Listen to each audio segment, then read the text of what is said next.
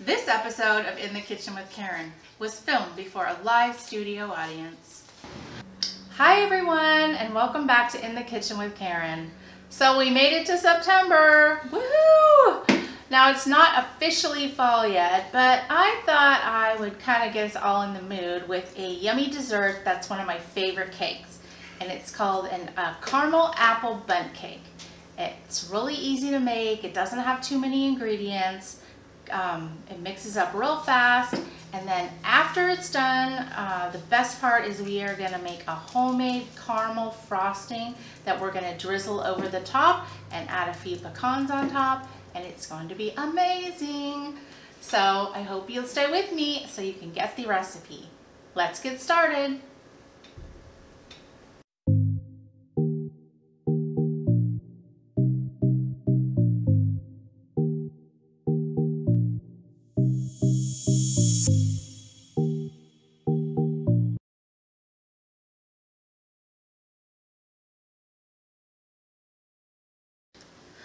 So our first step is to get a bundt pan.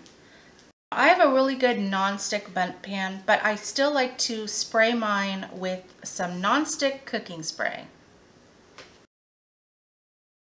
In a large bowl, we are going to add 1 cup of softened salted butter.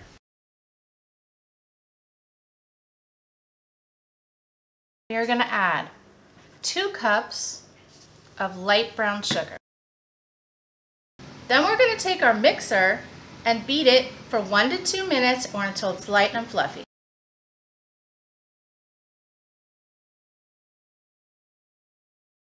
We're going to add 2 large eggs.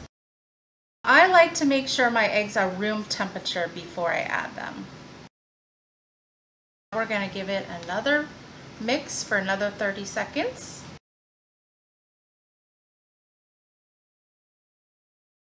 Make sure you scrape down your bowl after this step.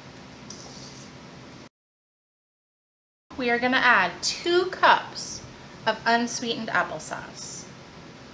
And altogether we are going to need 2 3/4 cups of flour.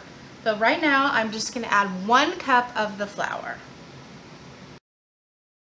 We are going to add 1 tablespoon of baking powder.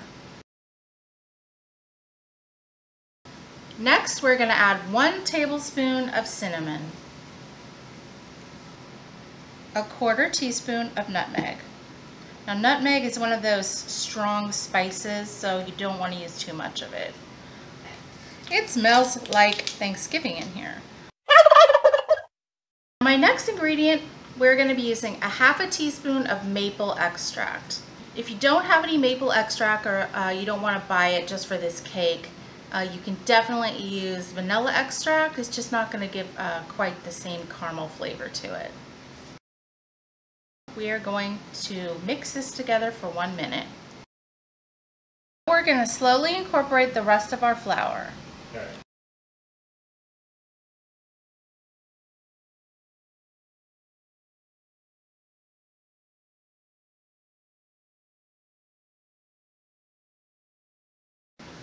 And now we're just going to scrape down our bowl 1 more time because we don't want any flour on the sides not to get mixed in. We're just going to beat it for another 10 seconds. And now we're going to put our cake batter in our bundt pan. Okay, I've got my oven preheating to 350 degrees.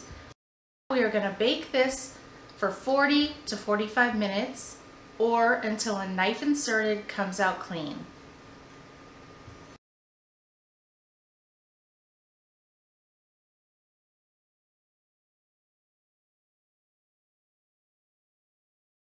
We're going to make our caramel frosting. It's super simple. In a small saucepan, we are just going to melt 1 stick of salted butter. And to that, we're going to add 1 cup of firmly packed dark brown sugar. I like to use the dark as opposed to the light brown sugar because it gives a more caramely taste to our frosting. We are going to let this boil for 3 minutes. Now you might be tempted to lick the spoon, but don't do it because you will have the worst burnt tongue ever. This stuff's like molten lava. As you can see, it's starting to get nice and thick.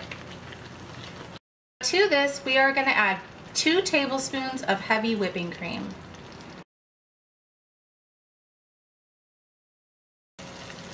Now when you add the cream, it's going to really bubble up, so be careful. We're going to cook this for 1 more minute. And as you can see, it's starting to look like a caramel sauce now. Now that we're finished boiling our sugar and butter, we are going to let this cool until it's barely warm.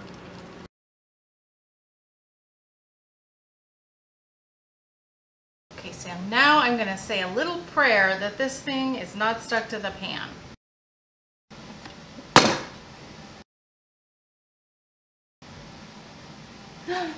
Ta-da! So what I like to do is take a large mason jar and put in a piping bag. That way the piping bag stays open when I'm putting my frosting in there. But if you don't have a piping bag, you can just use a quart-sized Ziploc bag. Then after I put it in there, I cut off the end. I am just going to pipe it on here. I don't know if you guys have these where you live, but where we live, we have something called nothing Bundt cakes. And all they do is make Bundt cakes. And this is how they decorate it. They just take a thick row of icing like this. You don't have to get it in every single spot.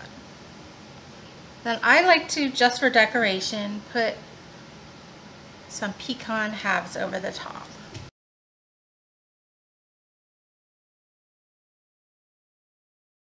And then, as a final extra touch, I like to sprinkle just a little bit of powdered sugar on the top.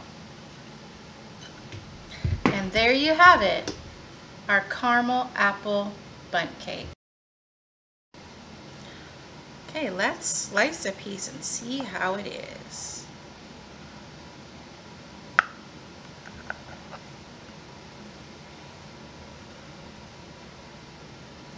And just to make it a little extra special, I like to serve it with some ice cream. And today I am using bourbon maple pecan ice cream. Okay, so let's give this a try. I'm gonna make sure I get a little of the frosting. You guys, this frosting is amazing. Even Chris was like, oh my gosh, I could just like eat this with a spoon.